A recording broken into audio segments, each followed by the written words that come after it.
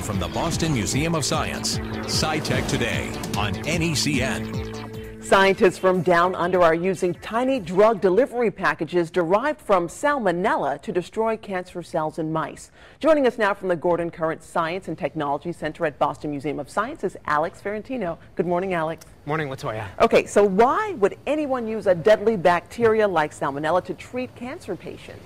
Well, that's a good question. It seems like kind of a weird thing to do, right? Because salmonella cells, most of us know as a cause of deadly foodborne illness. But the researchers aren't using a whole salmonella cell. They're actually using what they call mini cells.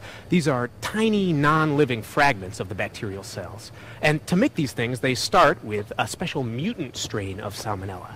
And in this particular mutant strain, the bacterial cell membrane spontaneously pinches off to form all these little tiny nano-sized pouches. And so, although these pouches are derived from the bacteria, they actually seem to be pretty harmless. Okay, so mini cells are safe, we get that, but what makes them helpful in attacking cancer?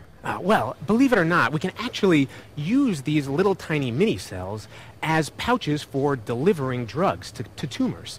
So let's imagine again that this little ball is our mini cell. The scientists can fill the inside of the mini cell with an anti-cancer drug. So in this case, this pink candy is our anti-cancer drug.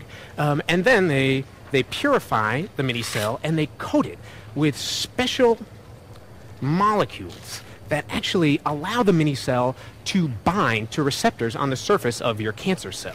So it's kind of a lock and key situation, as you can see here.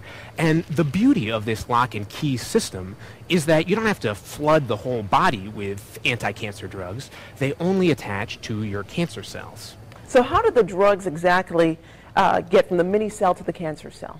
Well, I'm glad you asked, because actually I have a quick animation that we put together at the museum that should show just how this works. Here, we see a sketch of a cancer cell with its nucleus inside.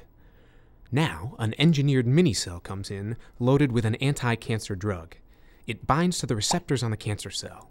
The cancer cell engulfs the mini-cell. The drug is released and attacks the DNA in the nucleus, killing the cancer cell. But a big problem is that some cancer cells can produce a type of RNA molecule that acts as a defense against the anti-cancer drug.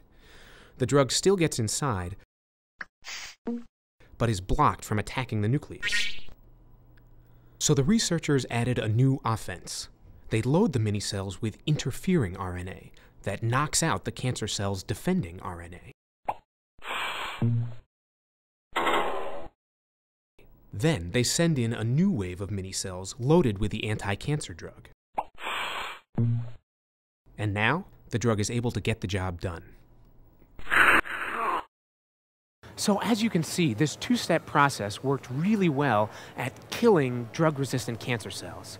Well enough, in fact, that it made the cover of the journal Nature Biotechnology. But this was in mice. The real test begins next month in Australia, where the mini-cell treatment will be tested in human cancer patients. So we could find out within a few years whether we have an effective new treatment for cancer. All right, Alex. Well, that was very, very interesting stuff. Alex Fiorentino from the Museum of Science, thank you so much for joining us today. Thank you for having me, Latoya. All right. Join us every Thursday morning at this time for Sci-Tech Today, or log on to the Museum of Science website, mos.org.